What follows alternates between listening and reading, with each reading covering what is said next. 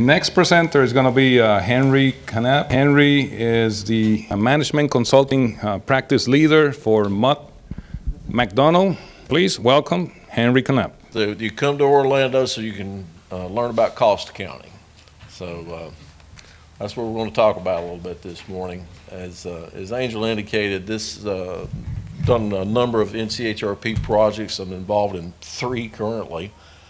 This one is one of the projects we finished roughly a year or so ago. Normally we would have covered this. This was a project, like I said, was finished a couple of years ago and normally would have been covered in a conference last year. And of course we all know what happened there. So without any ado, I will tell you that this deck is unmodified or just minimally modified from what's available on the project website. So that you can download this if you go to the NCHRP research website and look in for 1307 project. The report is available, and so is this presentation. And I'm saying that as a way of trying to excuse right up front that there's a lot of text on these slides. Really, this presentation was a deliverable for this project, and it was intended to be more or less a cheat sheet to trying to figure out how to do this kind of cost accounting stuff within a fleet environment, and it's really targeted towards you folks. I mean, there was no shortage of materials from various fleet publications, accounting publications, etc., but nothing was really tailored for the DOT fleet manager, and that's what this project was about, was coming up with something that would be directed to you folks' needs. So hopefully this is, we're really interested in seeing you folks implement this stuff. And I will tell you, I'm actually involved in a couple of projects now where we're doing fleet system implementations at state DOTs, and that is the absolute best opportunity you will ever have to try to implement this guidance, because there's where you actually have an opportunity to figure out how you want to hook up with your other accounting systems and try to bring costs back and forth, and you'll never have a better opportunity than you do when you're implementing these systems. So that's just sort of those of you who are involved in that process. I know Jeff in West Virginia, and Jim in South Carolina to start, and Tim's in the middle of one in Kansas. This is really good information. I'd encourage you to take advantage of it. As I indicated, the project objective here, I think I've more or less covered. It was essentially to provide a guide for DOT fleet managers. I mean, you guys, there are lots of fleets, a lot of companies operate fleets, a lot of municipal fleets. But the long and short of it, the fact you guys are in a multi-location, statewide operation makes you a little different, and frankly, within the state accounting systems can make it a real challenge to really come up with good fleet data. So that's what this project was really about. And I'm not going to try to read all the text on all of these slides because that would just bore you guys, and I probably couldn't half see it anyway.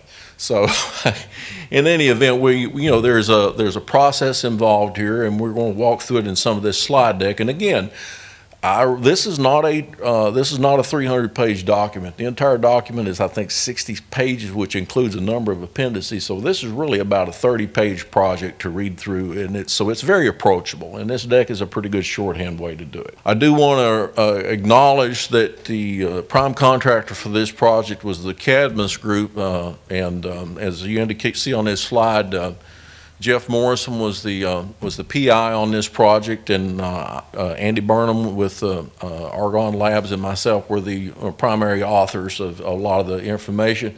Do have several folks I think still are here today. I don't spot everyone, but I know like John White from South Carolina, the previous fleet manager in South Carolina, and Danny Keene, Melissa Boyer, and Tim Cunningham were all involved in this project, and some of these other folks I may have not spotted in the audience, but we had a great panel, and this was a good project, and I feel like we got a good product out of this thing. This guide is written, and it's intended to essentially target any audience that might be interested in this topic.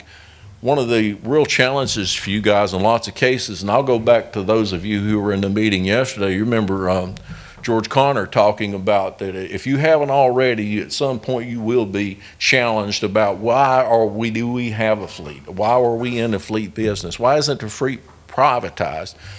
Well, at some level or another, answering those kind of questions all boils down to being able to show that you're being cost effective and efficient. And really having a methodology that you're employing in accounting for the cost in your fleet really allows you to answer those questions. And frankly, you know, there's an old fleet management adage, or old management adage, you manage what you measure, and measuring at some level or another starts with costs. So that's, in a nutshell, that's the whole reason for this project. And really this guide is intended to help you, give you the tools, or at least help you deliver the messages you need to in order to A, understand if your fleet is cost effective, and be able to defend the costs that you're showing to folks both internally and externally, because this will happen to you at some point in time. Every fleet I've ever been around, especially in this, somebody is going to go to their legislature or a lobbyist or something and say, these guys shouldn't be in this business. So you really need to have your ducks in a row, and you really need to have good information in order to base your decisions. So with that in mind, I'm just we'll start walking through the document a little bit. And as I indicated, there's a lot of text on these slides because I didn't want to modify it too much from what was actually out on the website. So with that in mind, this is not an eye test, but there will be a lot of text on these slides. I think this is a great slide. This one, I think most of us think of accounting as, I don't know, is something that's highly prescribed, and that there's there is a way to do it, and the reality is there are ways to do it, and it's really an art. There are guidelines, there are general rules, and this guidebook attempts to apply those rules, but the reality is the cost accounting is about trying to use common sense to come up with factors to determine how you're managing your business. It's an art and not a science. And one of the messages here, I don't know if Tim's still in the room, but yeah, Tim's over in the corner. Tim picked up one of my favorite expressions. I borrow it from him all the time. He says, "Is the juice worth the squeeze?" And that's really a question that comes to mind here with this accounting topic. You got to make sure that you're not spending more time and more effort and more money to try to measure things at such a small level that it exceeds the amount of benefit you're getting out of it. And that's really a hard thing in your world to figure out. How much time and effort do I want to try to get down to measuring the cost of this bolt? Is it worth this? Is it worth the effort? And that's part of the question we try to help you guys address in this guide. Fleet managers use this cost information in a lot of ways. I've got 6 of them listed here. This manual does not give you the answers to these questions. This manual is about trying to help you organize costs in order to answer these questions. So this is a way of coming up with a defensible way of approaching how you control your costs, or how you measure your costs, so that when folks come around, again, you can manage what you measure, you can defend your costs, and they will stand up to external scrutiny. So that's part and parcel of what this whole project is about. So now we're going to get into the exciting stuff, cost accounting. So let's talk about this a little bit. It's not nearly as tough as you think. I think the reality is there's a general approach that, again, I'm sort of trying to cover in this guide, and we got some simplified examples we're going to walk through. But the long and the short of it is, one of the messages we had in this project is that fleets typically organize their cost around activities. This is consistent with the whole idea of what's called activity-based cost accounting. So fleets typically are organizing their costs around how they provide their equipment. You know, how do you actually field it? How do you purchase it and amortize those costs? How do you maintain it and repair those, measure the maintenance and repair of that equipment?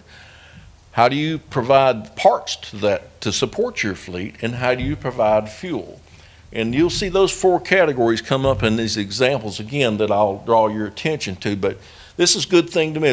I call this buckets. This is your 4 big buckets that you typically want to organize your fleet costs around, because guess what?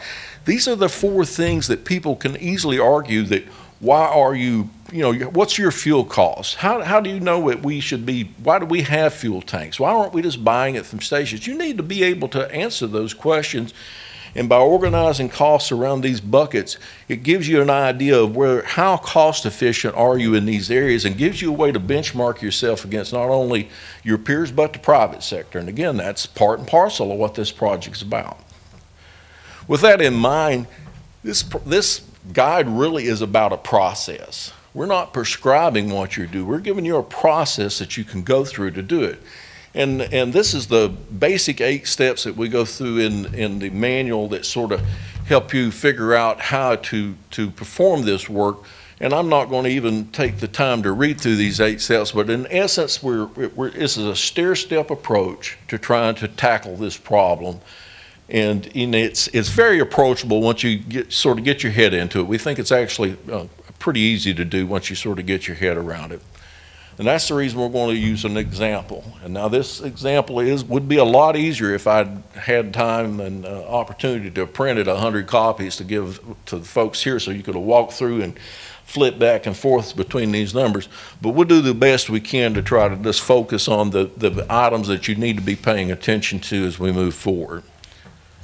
And this is really the focus of the rest of this whole presentation, this hypothetical fleet.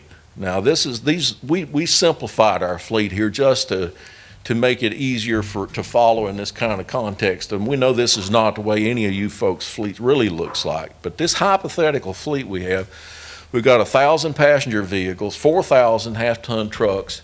We've got 10 shops spread out across 5 districts, 1 central fleet office, 40 mechanics, 5 parts people or groups of people that support the parts function, and 3 managers.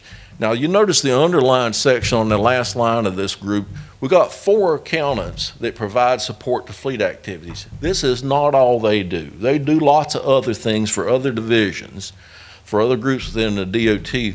But the whole real challenge in this exercise, as you'll see, for fleets or for any people that use accounting, indirect costs are always the challenge. How do you allocate them? How much do you allocate? And on what basis do you try to allocate the indirect costs? The direct costs are always the easy thing to do. And that's, again, we're going to walk through this stepwise, and hopefully we can make this fairly simple. Here's your eye test, first eye test for the day. So as you can see here, we've just got a list of costs. This is not unlike, I'm sure you get to print out some accounting already. And we've got sort of the major cost categories. In the top part of this slide there, where we're seeing direct costs, and I'm not real good with using these pointers, I can't half see the things. But you got the direct costs at the top. Those are the ones that we're going to try to organize, and they're the easy pieces. We throw those into those 4 buckets that we're talking about. Our challenge is on these indirect costs in the bottom. These are costs that the fleet bears. So how do you tie those costs back to those 4 activities that we were talking about? Because we really want to try to express our costs as accurately as possible. So that's what we're going to be focusing on in the next few slides. Now I'm going to point out 2 numbers to you I want you to pay attention to. The first slide is we got direct costs up here at the top of $30 million. Okay, now that number will reappear in some of these other slides, so let's just look for it when we come back to it, as will that whole idea of 4 activities. The other number I want you to focus on is this $20,000 or $20 million. That's your indirect costs that we're going to be talking about, and that's where the art gets applied to this process. So as I indicated, direct costs are pretty easy. You sort of know what falls into each category rather, fairly intuitively. The cost of providing your equipment, the cost of inspecting that equipment, upfitting the equipment, purchases and registration. These costs are all part of your equipment provision costs. And see, in this example, we brought the same numbers from that previous slide over, and you can see we're showing it a subtotal in this case of providing this equipment. In this example is $21 million. The fuel cost, fuel's pretty straightforward. I mean, it's a very straightforward initiative. We got fuel costs of $2 million, so that's the direct cost of $2 million for fuel. So there's 2 of our 4 buckets that we've already gone through. Maintaining and repairing the equipment. Well, the maintenance of that equipment is your labor costs. So that's this number right here. If we got $5 million worth of labor costs, And then what about our parts? Well, we got our parts cost, the actual parts cost, the cost of acquiring those parts, your people who are doing it, and the parts themselves, as well as the, you know, just the other equipment. So in this case, we've got 1.5 million associated with the parts provision, which brings us there's that $30 million that we saw on the slide a minute ago. So this is our direct costs. We've taken that list of direct costs. We've broken them into our 4 buckets. Okay, pretty easy so far. Like I say, the direct costs are pretty easy. They're intuitive. You know those. The challenge is always the indirect costs. That's the ones that are really a struggle for all of us to try to do.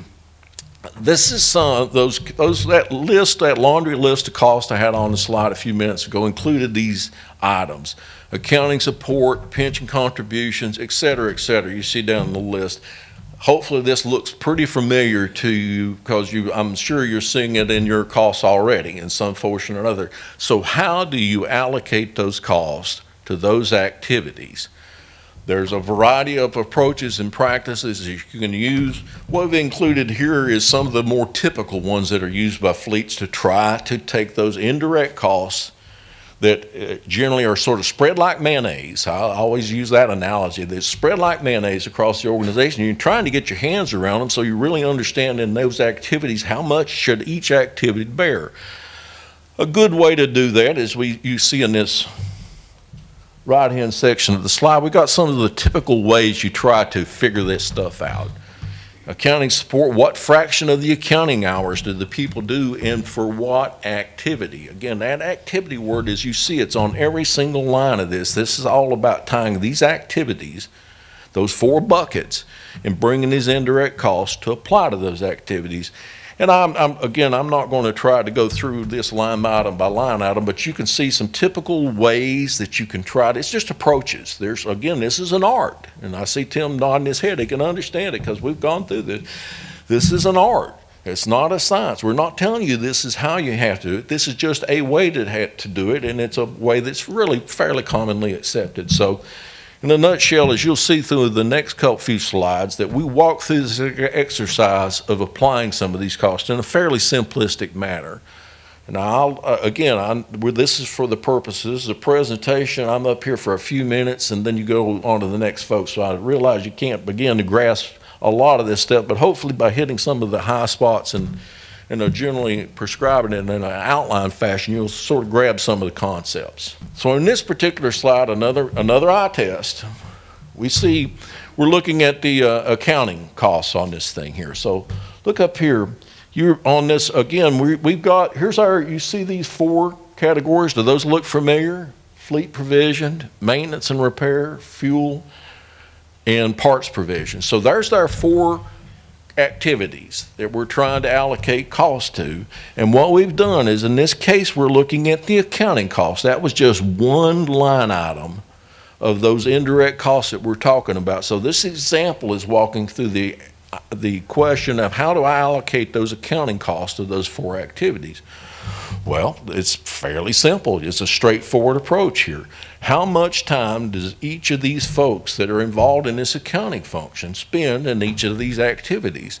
So the question is, we know that not all their time is spent on fleet, period, just part of their time. So how much of it is allocated to fleet? How much of it is allocated to other activities? And then within the fleets, how much is allocated to each activity? So if you look in this particular case, what we're seeing is that out of the $305,000 that these 4 accountants cost the DOT in this example, that roughly you got these percentages that are spent in the cost of providing the fleet, maintaining the fleet, providing fuel, and providing parts. What you see here is that the fleet activities only amount to $102,000 of the $305,000 that these 4 accounting folks cost the DOT. So over $200,000 of their costs are being absorbed by other activities outside the fleet.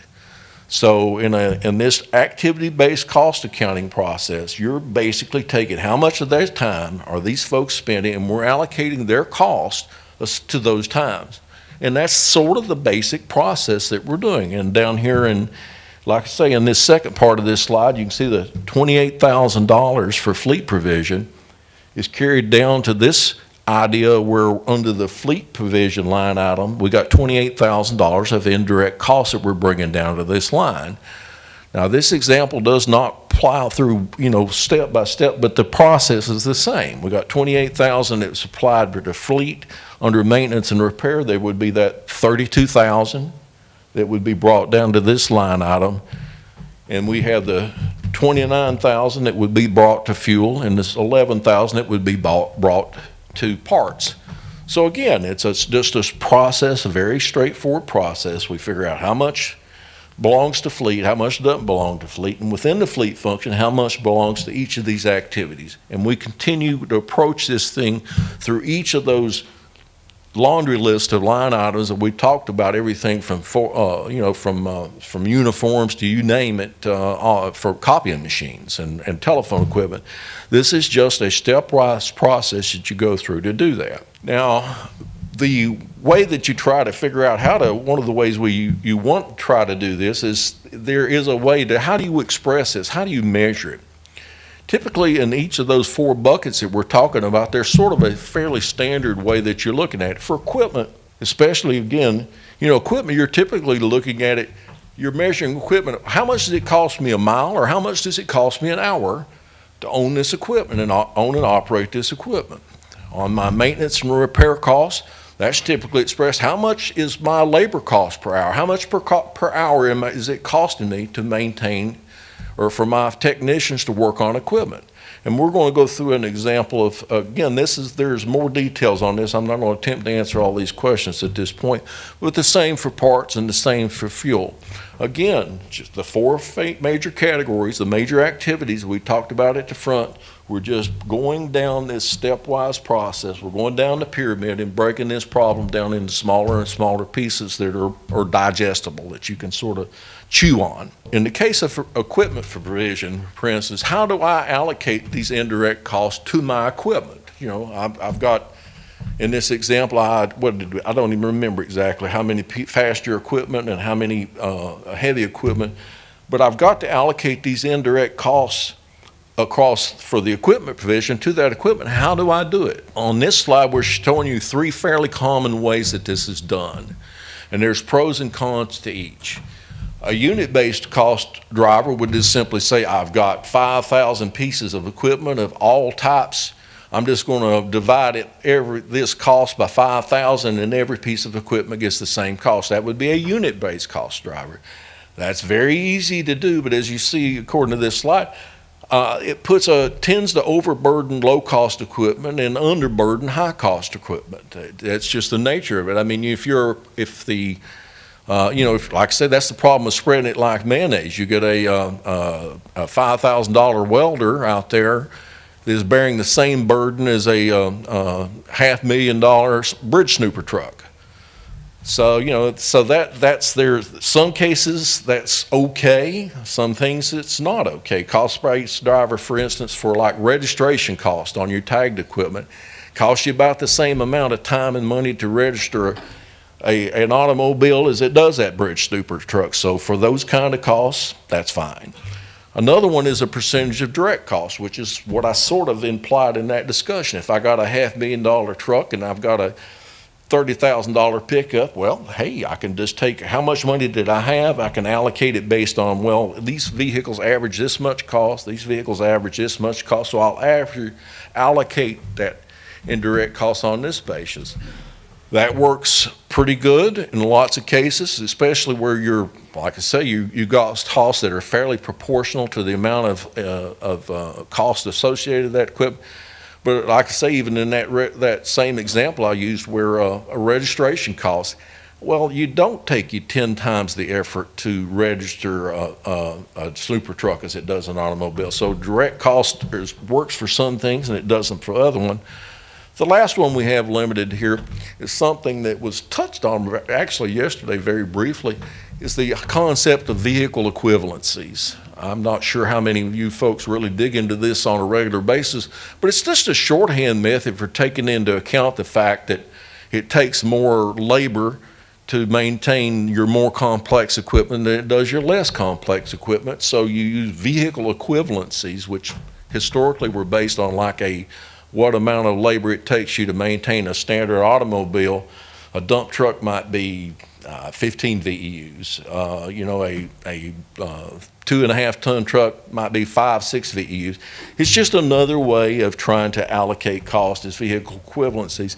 That's another topic for another day to get into detail, but these are just three fairly common ways to tackle the allocation of indirect costs for providing equipment. For the maintenance and repair provision activity that we're talking about, this is where we start getting into what this is about determining what your shop rate is. This is really an important measure, and frankly, this is the one that I think for most fleets you get the most, you get a lot of questions about your shop rate. And that's mostly because everybody goes to a car dealer at some point in time and has something done, and they can tell you right up front what it's going to cost based on their shop rate. So they've got a benchmark in mind. So there's something people are used to.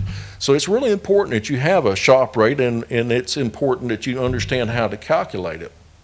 And again, this is that's another presentation for another day. We could talk about developing a shop rate all day. I think it's a very important topic. But in a nutshell, you want to figure out how many hours your people have, each of your technicians have. You're going to figure out how much of it is actually productive, because nobody can be productive. They don't walk in and start pulling wrenches the second they walk in the door.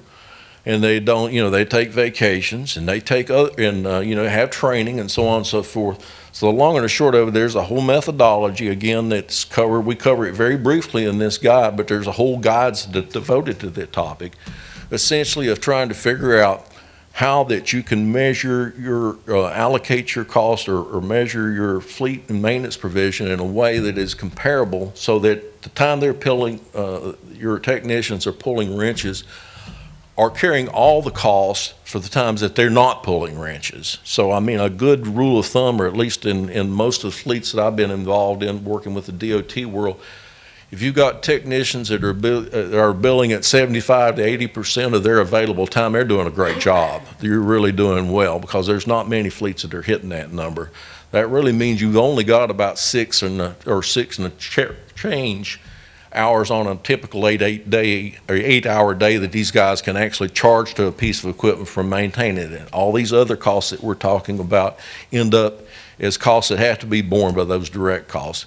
And again, I'm blowing through this at a very high rate. I know you folks are, almost everyone in this room is involved in this stuff, and I'm hoping you're following along with me. But in a nutshell, the long and the short of it is that it's important that your shop rates be measured accurate, because it is a very common benchmark that you folks are being asked about. And if your rates just don't make sense to the people, you're going to get some questions. It's going to start you down a whole path of trying to answer questions to people that they're going to get deeper and deeper into your business. So it's really good that you have a good handle on this.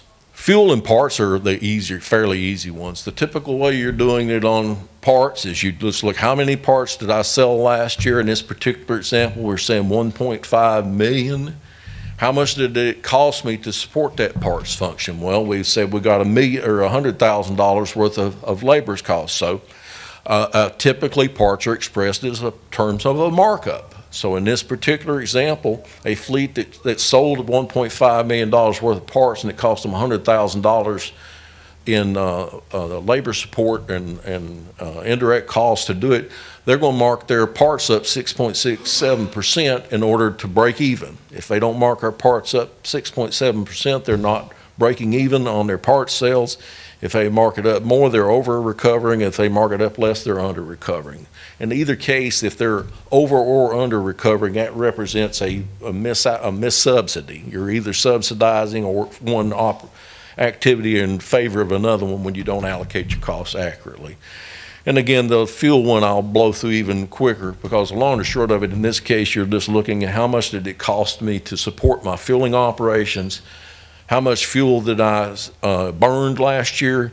So typically your fuel costs are expressed in terms of a percentage markup or a fuel markup per gallon. It's typically, cost per gallon. In this case, the example 200,000 of direct fuel supported cost on 1 million gallons of fuel, 20 cents a gallon.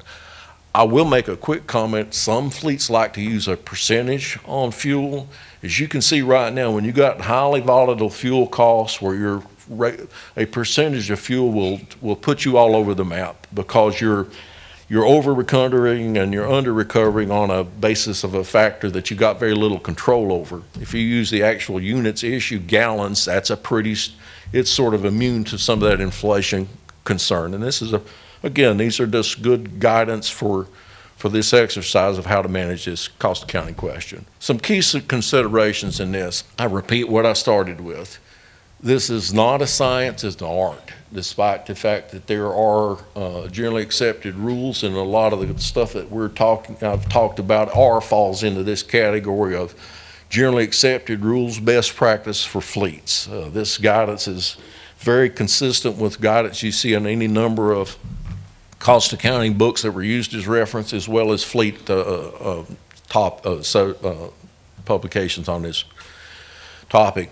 Again, to my point of the art of it, always weigh precision against effort. This is a real challenge, especially for fleets that the bigger your fleet, the more you can typically and afford to try to get a little more precise. But if you're spending more money trying to chase that last dollar than you're trying to get benefit out of it, you're just adding confusion without adding any real value. So this should be a high value exercise. That's part of the message here. Make this a high value exercise where you're getting good output for your input.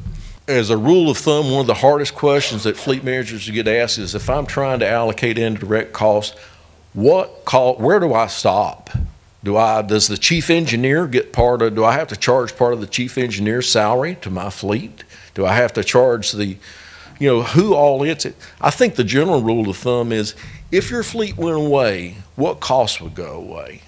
If those costs don't go away, then those aren't indirect costs that you should be bearing. Honestly, at least in my general rule of thumb, the fleet, take it this way.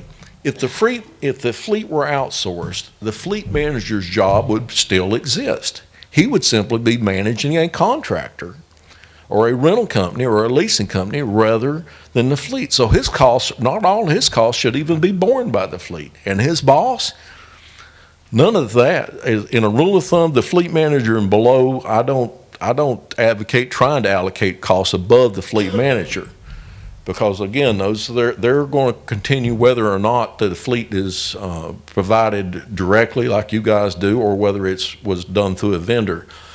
But from starting with, it's all those other costs, the accounting costs, the maintenance costs, the copier costs, the telephone costs, the electrical costs. Those are the indirect costs that you really need to be focused on this exercise. And again, this guidance, if you get into discussion with your accounting people or with your comptroller or whatever about, well, you guys should be bearing this cost, that cost, or the other cost.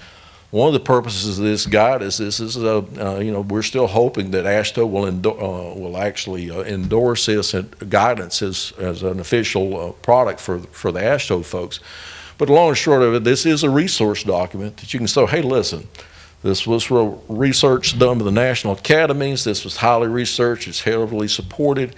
This is the guidance that we've been providing, so therefore we feel like we're on solid ground when we say this is the way we think we should do this. So it gives you some way to push back in these areas. Another point on this point, and this is fairly subtle, amortize all your equipment and make ready costs. What I'm meaning by this is, those of you who deal with a lot of fleet data, and I know John and I talk about this, John Hildreth and I a lot, you get to analyzing fleet's data, and it almost always you run into situations where a lot of their upfitting costs, especially in that first year or so, end up showing as maintenance and repair costs. And they're not capitalized. And what it makes it look like you're buying brand new equipment and it's costing you a ton of money to fix it in that first year. So you end up and it makes your maintenance and repair costs overstates them, and it really screws up a lot of your analysis. Everything it took to get that truck ready to go into service, from decals to lights to all that, ideally that should be capitalized, and as part of that whole equipment provision cost should be spread out as part of the cost over the life of that equipment. It shouldn't be born in that first year. And I know some of the folks that I've worked with in here that have had this, we've run into this issue. You end up basically discarding your first year, or sometimes even your first and second year's fleet costs, because they make no sense. So this is a good thing when you're doing this kind of exercise to try to improve your cost accounting so you understand the cost of your operations. Do that. That's a really good thing. Segregate accident and repair costs. This is one of the hardest things for fleets to seem to do, but you know, it's not the vehicle's fault if somebody runs it in a ditch. And if the cost of repairing that cost of a ditch shows up in that maintenance, it looks like that vehicle's an expensive piece of equipment to operate. Well, it was because the operator ran it off into a ditch. So try to segregate those costs, because it really gives you bad information to make management decisions. That's again part of this whole message from this exercise. And then the last thing here is, some fleets do a better job at this than others, not any one of it I've ever really seen. Try to create standards for how you collect and enter these costs. The oldest message in the world is garbage in, garbage out when it comes to data of any kind. And in the fleet world, it's the same thing. I know most of the fleet projects I work on, I spend more time trying to filter out those outliers, the garbage data, than I do really in the analysis, because if you don't, you really it'll send you off in a bad direction. And this whole cost exercise is about trying to have better information so you can make better decisions. And with that in mind, I'll catch my breath and see if anyone has any questions here. A lot of information in a short period of time, but thank you for bearing with me. Questions? Equipment management systems, you know, that's something that we need to feed with some of these data. Could there be a way to actually anticipate and prepare yourself to actually load the equipment management system in a way that actually helps you, you know, calculate those numbers? I think so, absolutely. You really need, you know, like I say, I think this was, I've worked on several of these projects, Angel, and this is one, frankly, I think is more actionable and more what I'd call practice ready, than something you folks should really be looking at. Because, yeah, if you want to do those things, if you don't have those plans in place up front, if you don't understand, here's where I am. It's hard to move from here's where I want to be. I want to be able to measure the cost of equipment. And why can't I do that? Well, and I'm just using I'm actually using one of my clients right now without naming them. Well, I don't know what it costs. The maintenance division is bearing all my fuel costs. I never see my fuel costs. They're in the maintenance division. They pay for the fuel. I don't see it in the fleet system. It's not even in my numbers. I can't look it up. I don't have any access to it. I don't even know how much each unit is burning in fuel, because it's paid for separately. You know, if it's your goal to understand that information, you got to understand, I got to get it organized so that when you're ready to put that fleet system in, that's one of the questions the vendors are asking you. Well, where is this information residing? Well, my fuel information is over here in this accounting system, and it's paid for by the maintenance forces, but I'd really like to have that information. Yes. So I know what kind of fuel usage I'm getting out of this equipment, and what my operating costs are per hour. I know John and I are working on a project right now where we're trying to figure out operating costs per hour. You'd be amazed, almost no one has really got a good handle on what it's costing them per hour to operate their equipment. But yes, I just call that your homework, Angel. Yes, if you could if you can take some of this information, get organized so that when your vendor's in there, then you know, here's the information we're looking for, here's where it is, can you help me? I want to be able to get that information. I want to be able to pull it into my fleet management system, so when I'm asking questions or answering questions about my fleet, I know where all the costs are, and it resides in a whole bunch of different systems, and it's paid for by a whole bunch of different people, but I'm the fleet manager, and I want to be able to explain what our fleet is really taking to run. And not also that, also, you know, when they're asking you, you can actually run the report and not have to, you know, jump through hoops and go to different data sources to actually compile the information. You can just run a report and comment. And, you know, and the thing is also, you got in-house costs for bulk fuel, and then you got external costs that, you know, should be fed into the fleet management system and, you know, all be in one source. That's the challenge. To me in the DOT world, the challenge is what I explained, is their costs are being paid for and collected all over the place, and very seldom does the fleet management system have all that data. So when you're getting a fleet management system, you have an opportunity. It's not that expensive up front for the vendor.